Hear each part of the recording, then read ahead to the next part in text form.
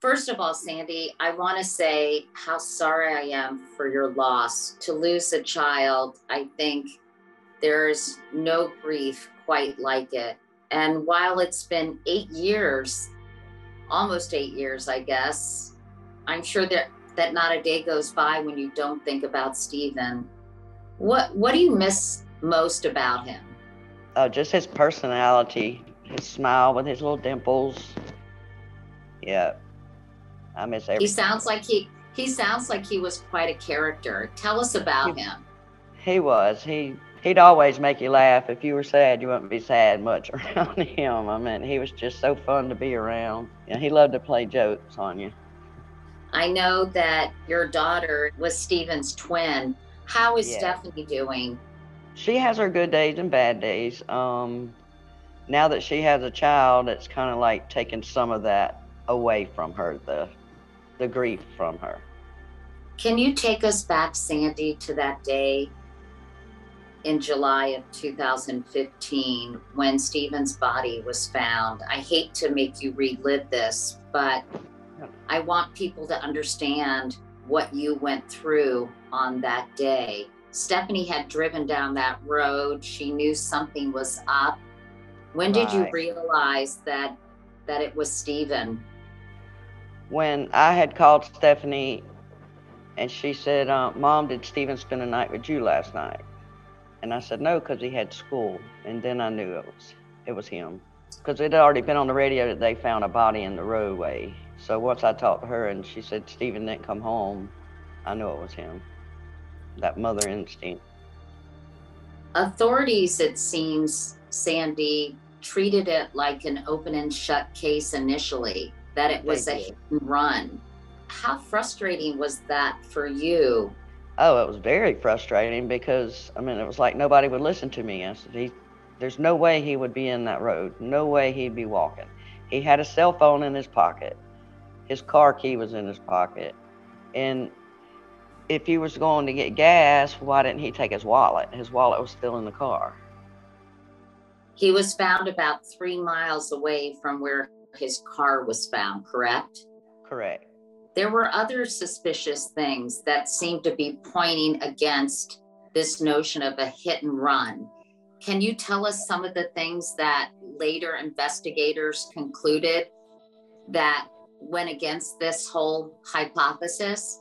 Well, the pathologist is the one that ruled it a hit and run. At first, I was told he was shot. Then I was told he was beaten to death, and then the pathologist said it was a hit and run. And then all the rumors started, and it kind of like threw the whole investigation off. There was other physical things that just didn't seem to jive with this theory. For example, Stephen's shoes were still on. Yes. There was no shattered glass in the street No. or on the road. His cell phone was completely intact. Yes. And the injuries his body sustained did not seem to be consistent with being Right. hit by a car, right?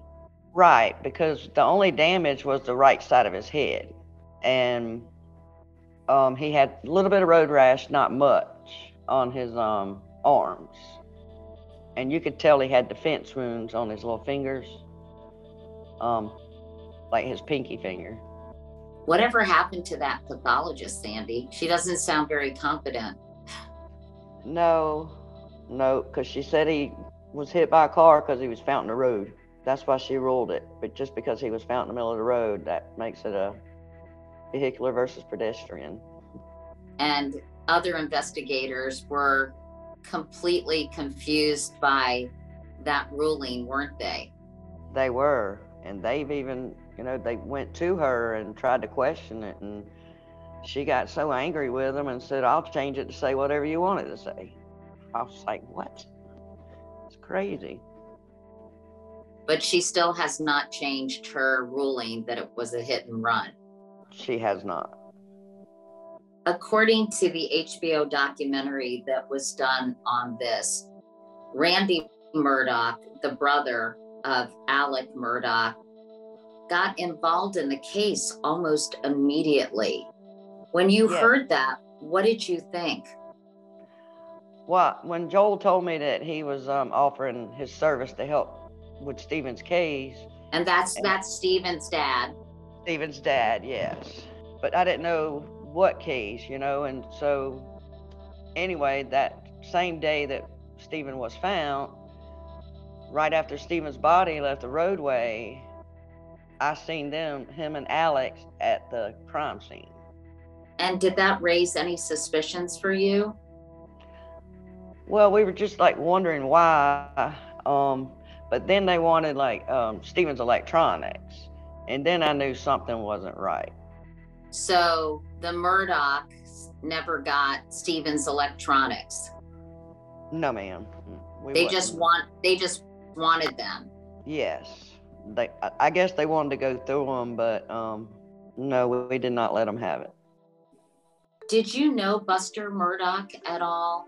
Sandy, had you ever run into him? Had you ever met him in any way, shape, or form? I met him when he was younger, when our kids played ball together. But I know he did go to school with Stephen and Stephanie. Did Stephen ever talk about Buster? No, not at all, not to us.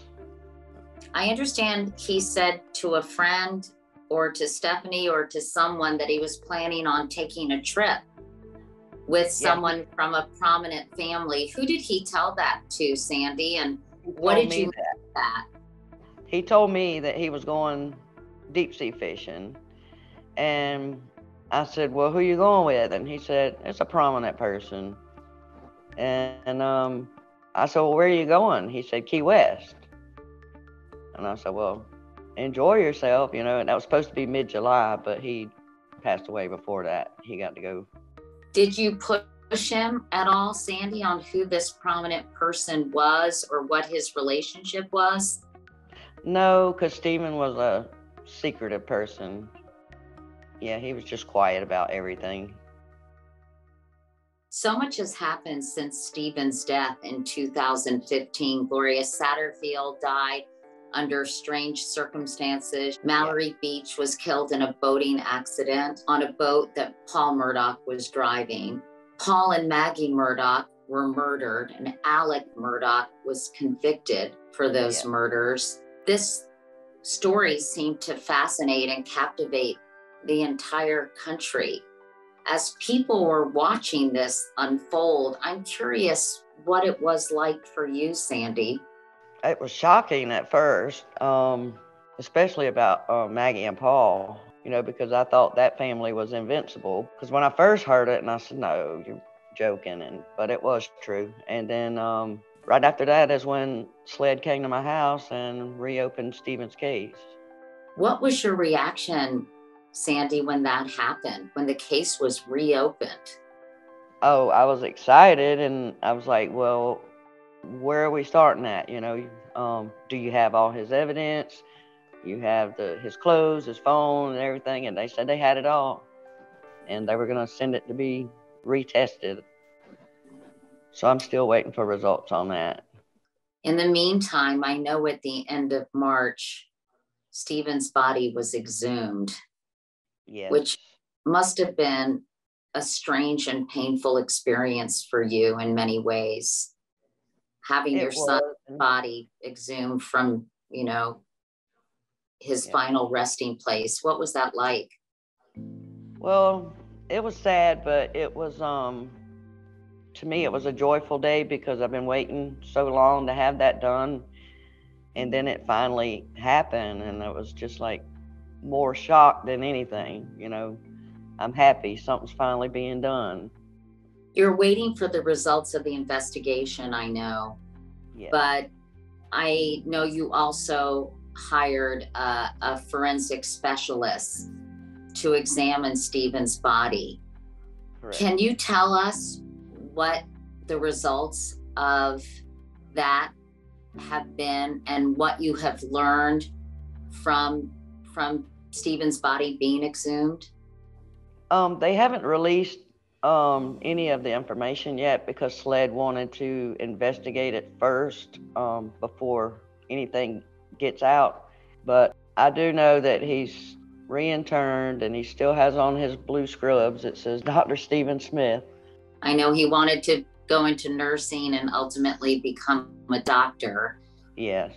Can you tell us anything that you've learned, Sandy, about what was learned about his cause of death from the forensic specialist? Do his injuries seem consistent with the theory that he was hit by a baseball bat? I mean, what have you learned, if anything?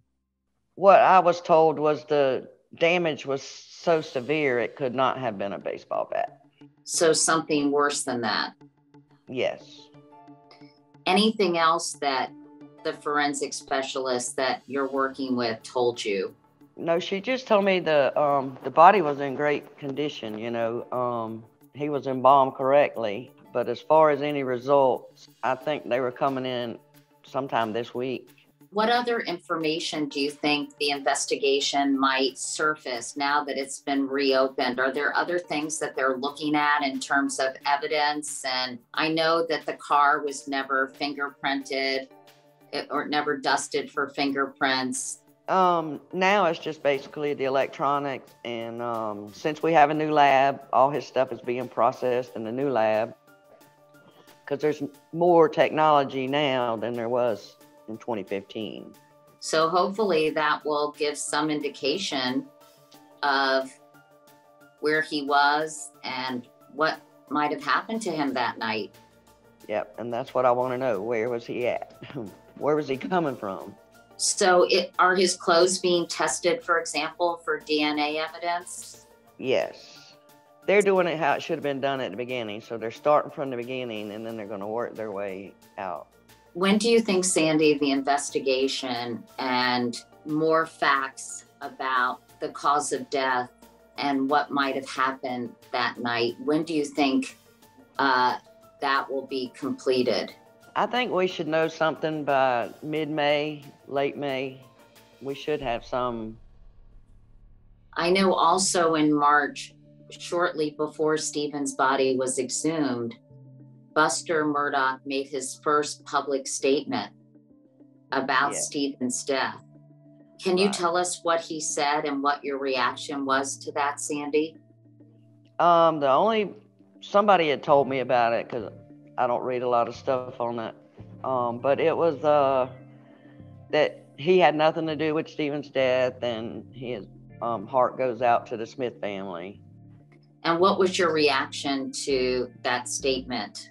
Well, first I was like, that was convenient.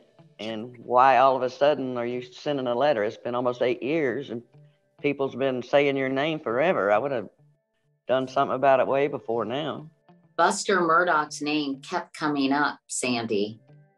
Yes. In the aftermath of this, a lot of calls to the authorities, some anonymous, some sort of stopped talking after they initially alerted the authorities to this. Do you still believe Buster Murdaugh was involved in this?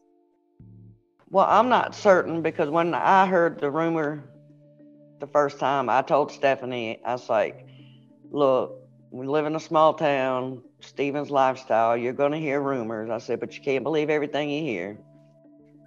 But then the name just kept coming up and up and up. But then once you start a rumor, it just gets bigger and bigger and spreads, and some more's added to it. So I'm not certain.